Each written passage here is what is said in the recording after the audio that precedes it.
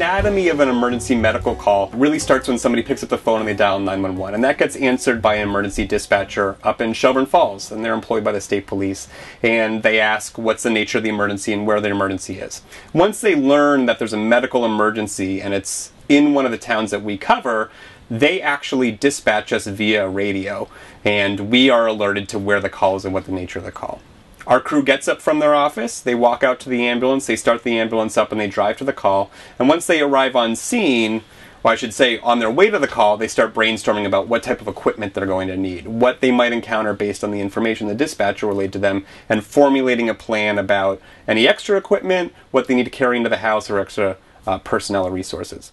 Our ambulance is staffed with one paramedic generally and one provider of a different certification level, which does make a paramedic ambulance.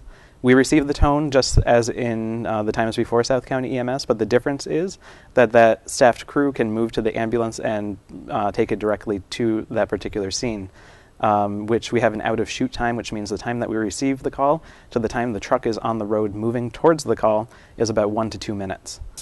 Once the EMS crew gets into the house, they interview the patient and any family members or bystanders that are there, and they do a full, thorough patient assessment.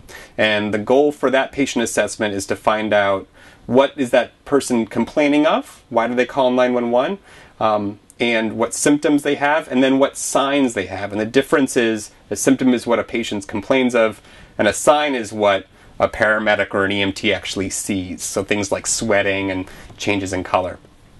They put all that stuff together, all their education and training and all that time that they've spent in school coalesces at that moment.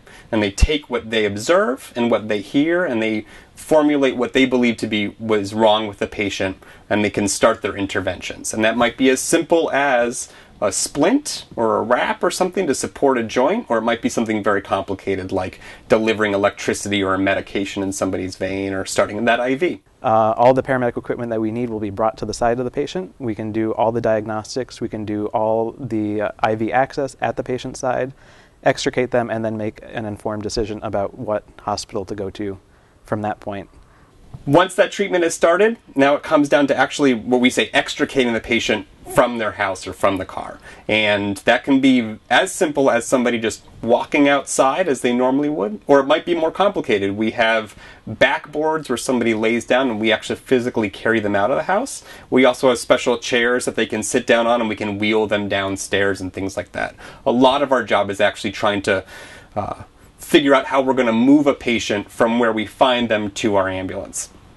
Once we get them in the ambulance and they're on the stretcher, they're seatbelted in, just like everybody else should be seatbelted in a moving vehicle, and we continue that treatment. So if there's any more treatments we need to give, or if we assess them and their condition changes, then we might change what treatments we give. We continue to do that all the way to the hospital. As we're going to the hospital, we call the hospital on the radio, and we tell them what type of patient we have, what we've done for them, and how they've changed, and then the hospital gets ready for our arrival.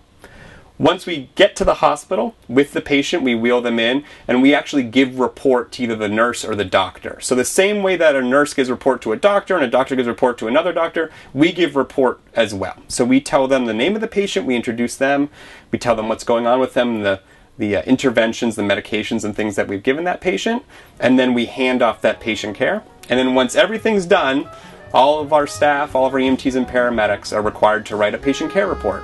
And that's a medical record of everything that we've done and we've learned about them, and that gets entered into their actual medical record as part of that whole package.